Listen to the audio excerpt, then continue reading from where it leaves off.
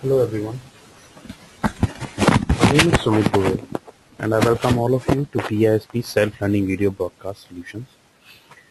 Today I am going to introduce and explain you one of the most important piece of Microsoft Dynamics CRM, that is entity. So first let's understand what is an entity. Essentially they are used to model and manage business data. A few examples of entities are like accounts, campaign, contact, leads, opportunities, etc.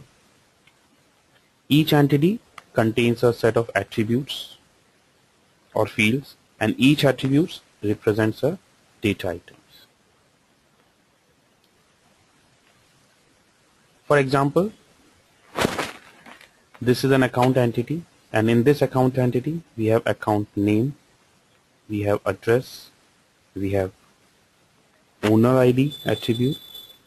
Conceptually, an entity is like a database table, and the entity attributes correspond to the table's columns. Creating an entity record in CRM is like adding a record in a database. Now let's move on to introduction to entity. So there are three types of entities, or we can say that the entities are divided into three categories. First is system entity, second is business entity, and third is custom entity. System entities are used by Microsoft CRM to handle all internal processes such as workflows. Remember that we cannot delete or customize system entities. Next we have business entity. So as a developer you will be working with business entity. Business entities are default entities within Dynamics CRM, and they appear in the customization user interface. Like we have accounts, cases, and opportunities. All these are business entities, or they are examples of business entities. Lastly, we have custom entities. Custom entities can be added to Dynamics CRM to address specific business needs of the organization. In Dynamics CRM solution, we can set business and custom entities and attributes to be either customization or non-customization. Let me show an example over here. So as you can see here, this is the example of creating an entity. So as you can see here, I'm creating a new entity over here. This is the definition. This is the name of the entity, and I would like to set that this entity should be appear under which categories over here. And once the entity is created, we can set the relationships with other entities. We can set business rules. We can add more fields. We can add charts and views, and we can customize the forms of this particular entity. Now let me move on to Dynamics CRM and demonstrate you how to create an entity in Dynamics CRM and how to work on that entity. So for this, let's log on to Dynamics CRM. So as you can see here, I have already logged in into my Dynamics CRM, and right now I am on sales. Now to create an entity, you need to click on Dynamics CRM icon over here. You need to hover over here, your mouse over on this Microsoft Dynamics CRM icon. From here you need to select settings, click on settings, then click on customize the system. As you can see here, this is clearly mentioned that it is if you want to create, modify or delete components in your organization. Components include entities, fields, relationship, forms, reports, process, and others. So I would like to do same. I would like to create a new entity for my organization. So I click on customize the system. It will launch a new dialog box, and in this screen or dialog box I will be going to create a new entity. It may take some time to load. It depends on your net speed. So as you can see here, my screen has launched. It has opened. Now from here I click on entities, and these are the predefined entities or already defined entities. Now I would like to create my own entity. or a new entity for my organization. So I clicked on new. Again, it will launch a new box or new screen, and in that screen we'll be going to enter the definitions, entity definition. So for example, I would like to create an entity for collecting the customer information. So I enter customer info. This will be the plural name. So customers info. From here you can set what ownership would you like to assign for this entity, organization, or a particular user or a team. So at present I am the only user in this for this application, for this organization. So I'm going to make it to set the ownership as an organization. If you want to set any image for your organization or for your entity, you can select an image from here. So there is no image right now. I set it for none. If you want to add any description, you can add a description over here. Now in this next section, I will be going to select the areas under which I would like to display this entity. So I would like to display this entity under sales as well as marketing. And then I click on save, and I click on save. It will be saving my entity.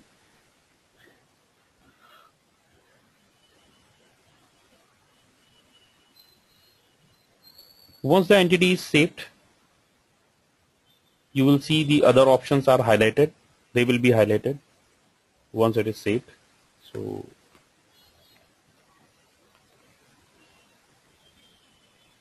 saving. So once it is saved, all the other options are highlighted. Now we can set business rules, or we can create relationship, or we can set up a relationship. We can add fields or design forms or add a chart from here. But right now I'm simply going to publish it. Publish is must, because once whatever changes we have done, we would like to publish it for the whole application to make the changes in the application. So once it is published, I will be going to click on save and close, and again I click on publish all, customization. But right now this entity is blank. There are no fields in that entity. So now I would like to add some fields, or I would like to customize my entity. So from here I expand this entity section, and from here then I will be going to look for the entity which I have created just now. So you can see here, this is the entity which we created just now, customer info. Again I expand it and I click on forms. This is to customize the forms or to design a form. So as you can see here, there are two default forms. So I will be going to create a new form. So I click on new, and I will be going to click on main form.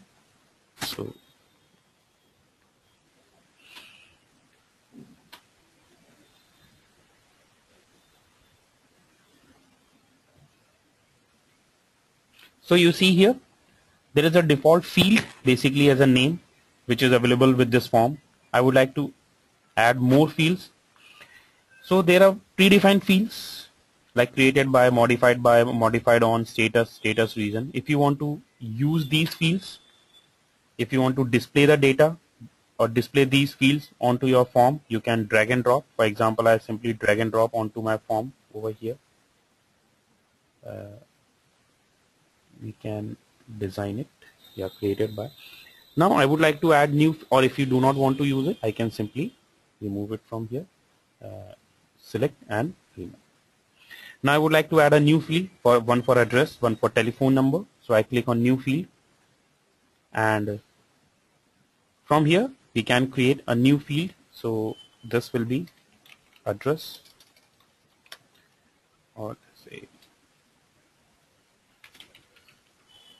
business address. Field requirement, you would like to set it optional, or you would like to set it for required. So I set it for optional. Searchable, yes or no. So by default is searchable. Field security, I'm not going to set any security right now, so make it disable. Auditing is yes. Now what type of data it is, you have to set the data type. So it will be a multiple line of text because I'm going to set it's a business address, so we can enter multiple lines over there. What will be the maximum length? It's 2000 and its IMI mode should be auto. Save and close. So one field we have created and we can see that field has been added over here. Let's add one more field for phone number. So again I clicked on new field and business phone.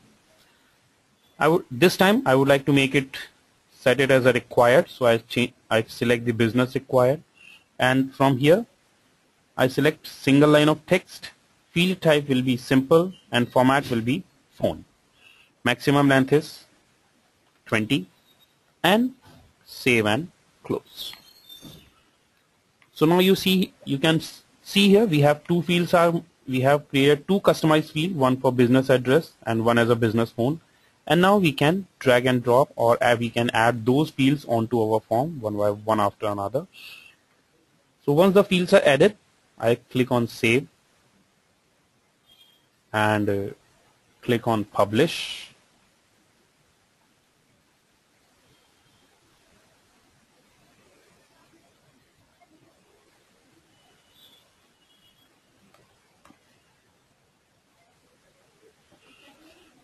Publish, and it's publishing customizations, and once it is published, once it is done,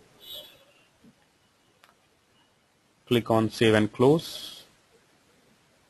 Again click on publish all customization.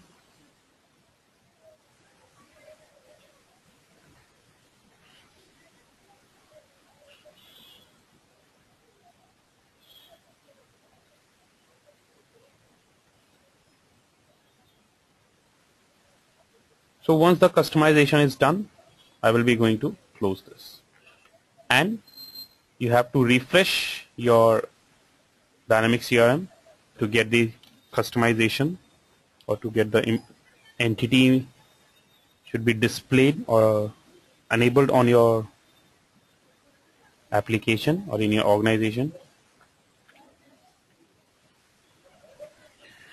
So once the refresh is completed, you can check whether the entity which you have created or which we have created is available to use or not. So again I hover my pointer on Microsoft Dynamics CRM logo, click on sales, and in sales at the end I will be going to go and check that there is a new extension has been added named as customer info. This was the name of our entity, so I click on this customer info, and from here there is a new button. I clicked on new button, and you see we have got all the three fields which we have added into our entity: name, business address, and phone. And out of them, name is required and business phone is required because we have set the phone as a required and name was required by default. So I enter a customer name,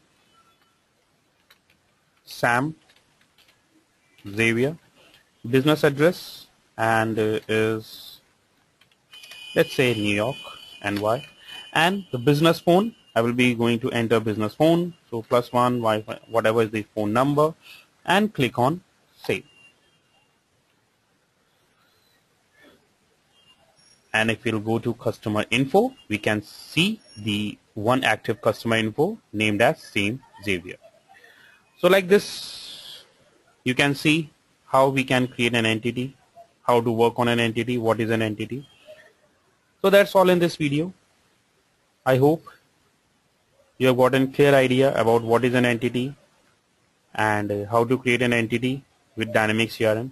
If you have any questions, if you have any issues, you can subscribe to our YouTube channel, and as well as you can visit our website www.bisptrainings.com. For more interactive videos, keep watching our YouTube channel. That's all in this video. Have a nice day ahead. Good day.